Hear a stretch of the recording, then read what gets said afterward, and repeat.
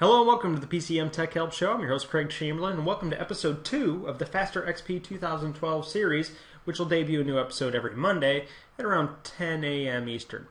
In this video, we're going to talk about disabling Windows XP startup items. Now, the XP startup items, for those of you who don't know, are those little programs in the bottom right corner that just decide to randomly add themselves to your startup, which of course extends the time your computer takes to boot up. It also uses up resources in the background while they're running. We're going to cover my favorite way to do it, which is with a freeware app. Of course, there's a number of different ways you can do this. So let's go ahead and get started. Now, first thing you're going to want to do is we're going to get the freeware piece of software. Now, you can just Google it. It's called Glary Utilities, or you can go to my website and get it. I got tons of free downloads. That's at pcmtechhelp.com. And go ahead and press enter. Once the website comes up, there's this free download section. Now, I do have a drop down here. So you can just go straight to it. It's under System Tuning and Glary Utilities. I mean, that's one of the quickest ways to do it. But if you just select free downloads, you can see all of the free downloads I have available. I have a whole bunch of them, and I'm constantly adding new ones all the time. But you can come down here to System Tuning and just go ahead and select CCleaner. Oh, I'm sorry, wrong one. Select Glary Utilities. And then we're going to select the download section, and we're going to actually, at that point, click to download it.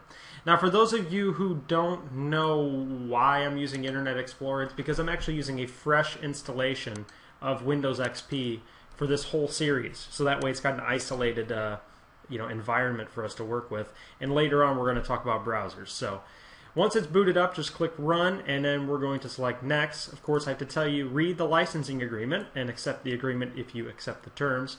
This is free for personal use. Now, here's the tricky part. This kind of tries to slip in these toolbars and default searches. Now, you don't have to install those. That's up to you. If you want to install it, go ahead, but you don't have to. Just go ahead and click Next, Next, Next, and sure, install. And so now we're going to actually fully install the software, and we're going to launch it. Now, Glary Utilities is a full suite of system maintenance and optimization. As you can see, it's got a one-click maintenance option. I'm not big on, the one-click maintenance is nice, but what I don't like is that people don't appreciate everything Glary Utilities has to offer. What we're interested in is in the modules section. And when you select modules, on the left-hand side, you have this category called Optimize and Improve, and then you have Startup Manager. A lot of people don't know about this cool little feature. Now, what will happen is as you can see, it'll come up with a list of programs. Since I have a brand new installation here, there's not a ton of them. But you get a little rating next to it. What I like to do is sort by rating, and then anything that has a little bit of red in it, maybe like 20% red, we don't need it. It's that simple. I mean, the reason you don't need these things on startup, and the reason they do start on startup, is because they like to store themselves in memory so that the next time you open them, they open quicker. So it sounds good in theory until you've got like 40 items constantly stored in memory waiting for you to open them. I would much rather them not bother trying to be loaded in memory until I call the program. I mean, how many situations is there where you open Adobe Reader every time, you know? Now, for the situation where you might not have a rating, which it does happen with this software, you have a path here, and you might need to drag this thing to the left or right, the little, what is it, a column. And then you want to look at this VBox Tray or the .executable. So there's an executable file that's running on startup. And then there's a trick to this. Just go to your browser again, open up a new tab, google.com, and let's do ctfmon.exe. ctfmon.exe. Just Google the executable file name. And then you'll notice the second one here is, what is it? Or the third one is, what is? I like How To Geek. We'll choose that one. And why is it running? And you can do a little bit of research here.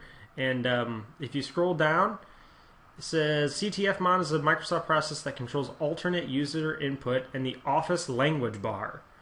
It's how you can control the computer via speech or a pen tablet, or using the on-screen keyboard inputs for Asian languages. How many of you use that? Really? I want to know. So that's how you do that. Just do a nice little search, find out whether or not you need it, and if you don't need it, just disable it. And it's really that easy. I mean, at that point, then you've done your startup, you've unchecked all the boxes, and then you can just close it, and the next time you reboot your computer, those aren't going to load anymore. You may be surprised at the amount of boost you get from this particular tip. As always, thanks for stopping by. Don't forget to leave comments and ratings. My name is Craig Chamberlain. This is the PCM Tech Help Show. Don't forget to tune in next Monday when we're going to talk about another tip for the Faster XP 2012 series. Now remember, we're not limited only to Faster XP. We're going to be debuting additional videos, other video series. Is this series? This is the second time I've done this. Another series at some point in the future, but every Monday at 10 a.m. is reserved for the Faster XP 2012. Again, you can follow me on Facebook, you can follow me on Twitter, which I might disturb you because I am myself. You can also follow us on YouTube. Don't forget to subscribe, and stay tuned. There's plenty more videos to come. 60 in this series, I believe.